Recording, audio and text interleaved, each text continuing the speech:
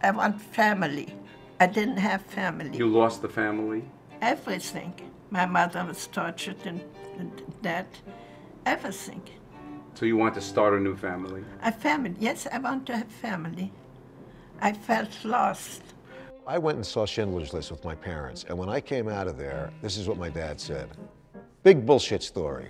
I was like, what? Both my parents lost their mothers, and my dad also lost a brother. They lost cousins. When I lived in Kew Gardens, I thought, well, everyone's like me. You know, most of my friends had German-speaking parents. It's possible some of the nervousness, there's a kind of a feeling of unrest came from there because nobody spoke about it. You feel very strongly about America, obviously. Mm-hmm. How come? Because of... It saved us. Despite itself. Didn't make it easy for us to get in, but it did save us.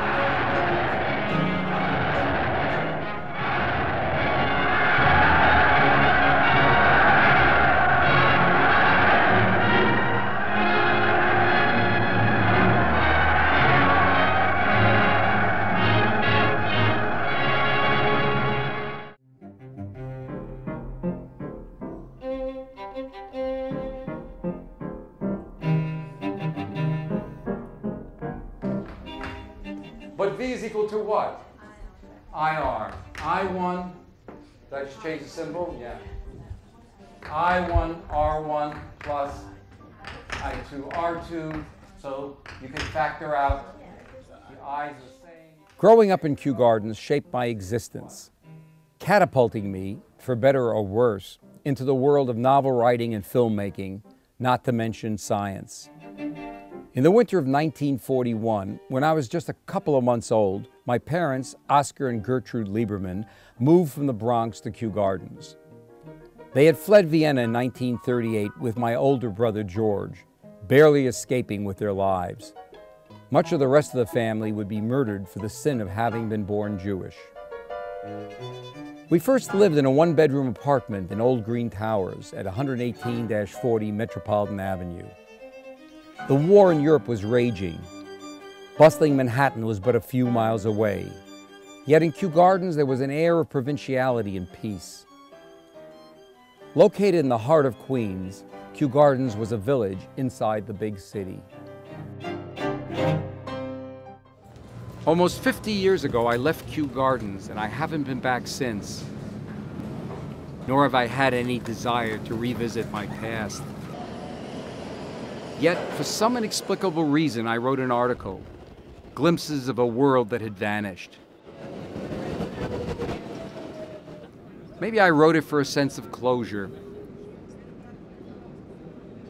Whatever the reason, the door to my past was suddenly flung open. We were different. Nearly all the children spoke German. Our parents were all refugees. Survivors from Central Europe, Austria, Germany, Hungary. They left behind their loved ones who would be murdered.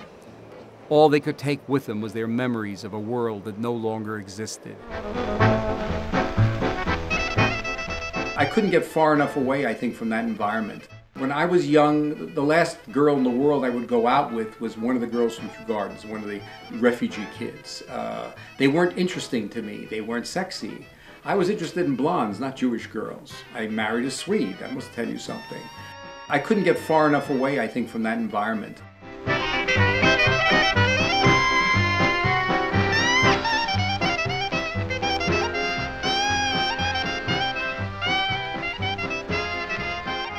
I became a wandering Jew.